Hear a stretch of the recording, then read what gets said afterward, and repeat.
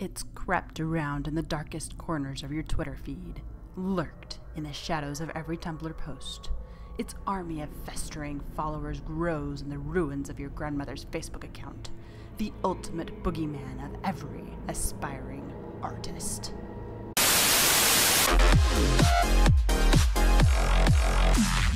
Hello my fluffs, I'm your friendly Fluff Dragon, and welcome to Fluff Dragon Art, where I help creatives from all walks of life go from starving artists to making a viable living doing what you love.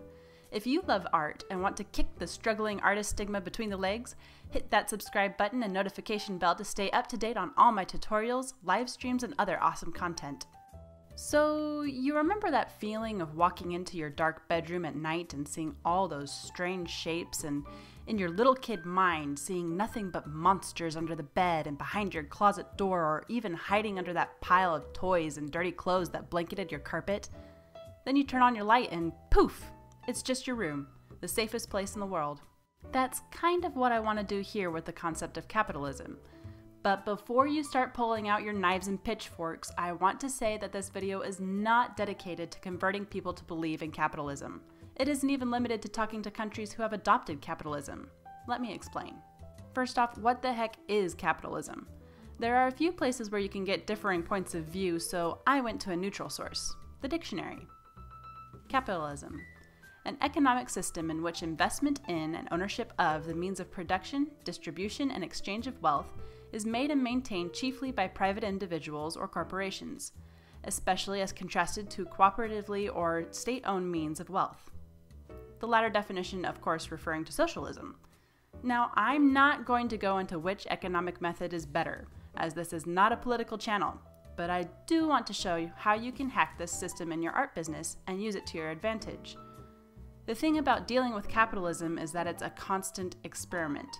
You have to look at your art business as kind of a science project. Oh joy, right? But it can actually be a lot of fun.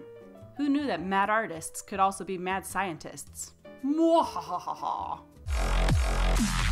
Put first things first. I don't even want you to think about what capitalism is at this stage. If you've only been actively working on and improving your art for less than 2 years, you need to simply continue improving your work. Developing your own recognizable and brandable style takes time, effort, and practice. So sit back, relax, take the time you need to enjoy the process of learning anatomy, lighting, form, posing, perspective, and reinforcing your habits for improvement, as they will follow you throughout your artistic career. Learn to love your art, even when the going gets tough, and gain the positive outlook and mindset you'll need to move forward, as success will come from your hard, intelligent work. You can, of course, occasionally post your work to various social media outlets, but I wouldn't worry about having an official page, posting schedule, or commission menu right now. If you've managed to gain 3 to 4 years of experience as an artist and have a decent foundation in your know-how, now is the time to begin thinking about branding. The best way to master capitalism is to prepare for it. It's at this point that you want to start studying prices for your artwork and actively accepting commissions. Continue to build on your skills and test your limits, but also learn about brand psychology, logo development, and continuity. You don't want to settle on something just yet, but start preparing for the next steps coming up and thinking about how you want to present yourself. Learn and study what works for your social media posting schedule. If you decide to make videos, start learning how to edit them effectively. Don't worry about subscriber, follower, like, and share counts right now. This is a stage of experimentation. Have fun with it. At this point, the 5 to 6 year mark, you've practiced so much that you could have likely gotten a bachelor's degree in art with a minor in business. And this is perfect. True entrepreneurs are in it for the long haul. You know what it takes to build and grow and develop in both your art and entrepreneur skills, and it's time to jump in with both feet. A word of caution: don't quit your day job yet. Jumping into the waters of entrepreneurship does not mean that you don't come up for air when you need to. That being said, you are going to be dedicating a lot more time to your little business baby than you have been. Up until this point, it's just been a happy little thought, a pleasant dream. Now it's time to bring that dream into reality and start making some firm decisions. Settle in on your brand. Determine your ultimate customer avatar. Decide which media medium you're going to focus on. Discover what posting schedule has worked best for you and cement it in place.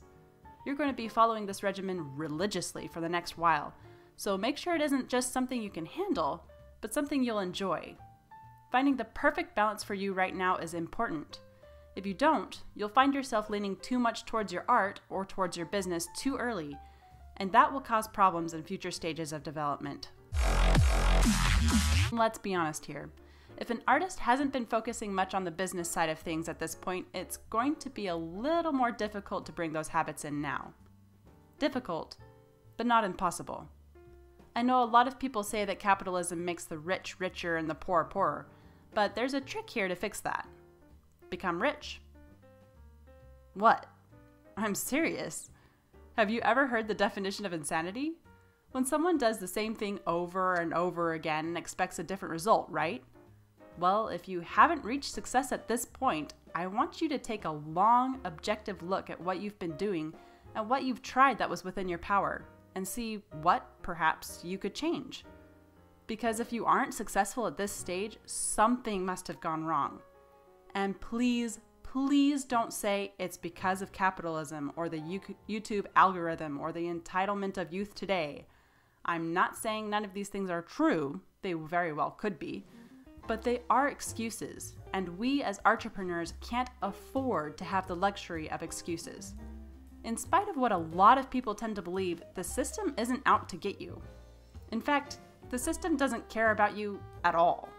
The system is like a hammer. There are many ways in which it can hurt you, but there are many more ways that it can help, if used properly. So if you drop the hammer on your toe or swing it just a little too far to the left and hit your thumb, don't blame the hammer. Suck in a deep breath, shake your hand, or hop around and curse a little, and learn from your mistakes. No matter what your political stance, everyone can benefit from learning how to make the best out of their current situation. But what are your thoughts? Comment below with the timestamp of your most or least favorite part of this video and tell me why you liked or hated it. I want to hear from you. A special thank you goes out to my patrons, Gigabit the Saved Gamer and Hard Brock Life. I couldn't keep creating these videos without your wonderful help and support. If you would like me to list your name here or gain access to patron-exclusive entrepreneur trainings and live streams, click on the link in the description below. Until next time, stay fluffy, my friends.